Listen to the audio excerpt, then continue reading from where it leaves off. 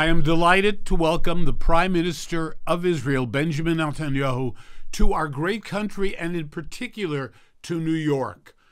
The Prime Minister is on a critical mission, and we wish him all the luck in the world and that God be with him. One of the most important issues is the situation with Iran.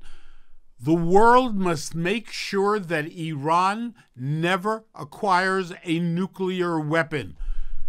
And it is Israel that is directly threatened. The world is threatened, but Iran has made it very clear that they want to destroy the state of Israel. So good luck, Prime Minister Netanyahu. Also, relations with Saudi Arabia. What an amazing thing that would be if Israel and Saudi Arabia could establish diplomatic relations.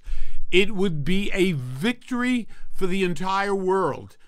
Prime Minister Netanyahu, we wish you all the luck in the world. Israel is a vibrant democracy, a great democracy.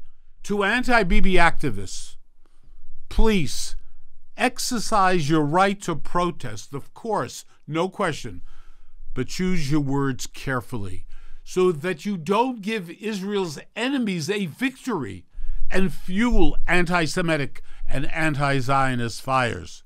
I implore you, I beg you, I plead with you, be measured in your critique. Don't give a victory to AOC and Tlaib and Omar and to those who hate Israel and undermine the well-being of the state of Israel. God bless America. God bless Israel, and God bless its representative, Prime Minister Bibi Netanyahu.